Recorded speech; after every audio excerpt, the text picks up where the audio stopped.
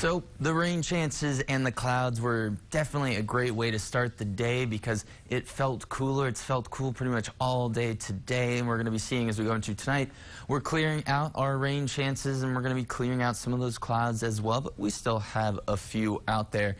We're used to seeing more 99. That is our average starting out for August, and today we only got to mid-80s, 86 for us here in town. Still some clouds, so maybe for a nice sunset if you want to get out and enjoy the nice cool day. Well, don't worry, it's going to be staying cool as we go into tonight because our winds are coming out of the northeast at about 10 to 15 miles per hour for a few areas, and that's going to help feel even cooler outside. 90s is pretty much the warmest we've seen out towards Ballinger, upper 80s towards Coleman and Robert Lee. Staying still cool along I-10 towards Sonora and Junction. They're still getting out some of those light showers as we go into tonight, so they'll be staying right about there for the evening. Clouds are going to be staying with us and clearing out, so the breeze is going to make it feel nice. We'll see some upper 60s to start out your day tomorrow, and it is going to be a good way to start the first week of August with 67 for the beginning of our day.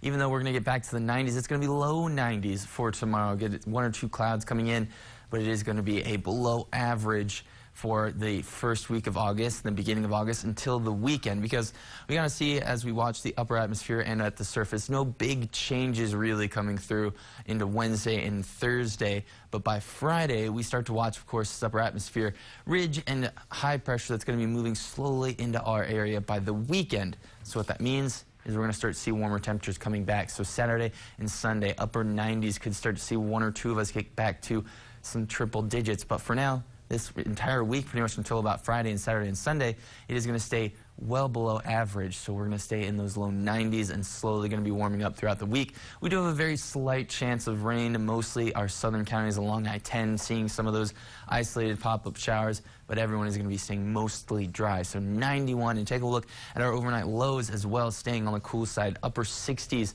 for most of us, all the way to low 90s. Going to be staying nice, a few clouds to help keep it cool on Thursday. And then we see that warmer temperatures getting back in Friday, 95. Then we see Saturday and Sunday, upper 90s, and overnight lows getting back into the mid-70s. So beginning of August, definitely a different start with the rain chances that we saw today in the clouds and the cooler temperatures. We'll watch to see how long those cool temps are staying with us throughout this week. We'll see when we're going to start hit triple digits coming back for the weekend and into next week.